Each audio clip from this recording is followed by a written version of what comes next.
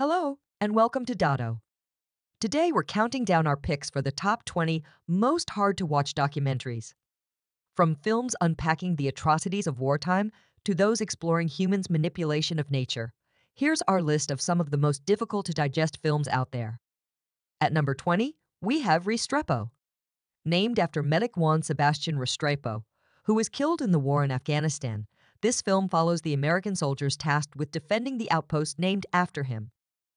It gives viewers a raw glimpse into the realities of war, with its footage of visceral violence and accounts from soldiers showing the psychological effects of death, isolation, and danger. Coming in at number 19, we have Jesus Camp. This documentary centers around Kids on Fire School of Ministry, a Pentecostal summer camp that used various methods to indoctrinate youths.